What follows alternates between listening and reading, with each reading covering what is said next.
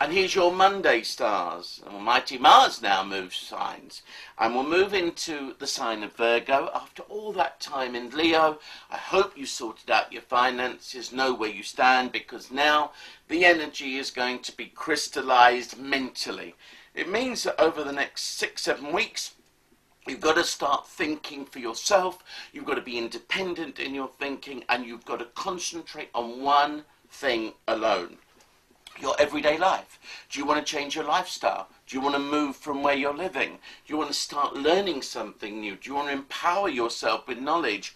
All of these things over the next few weeks are important for you to understand. But the thing is, it's got to be your choice, your decision.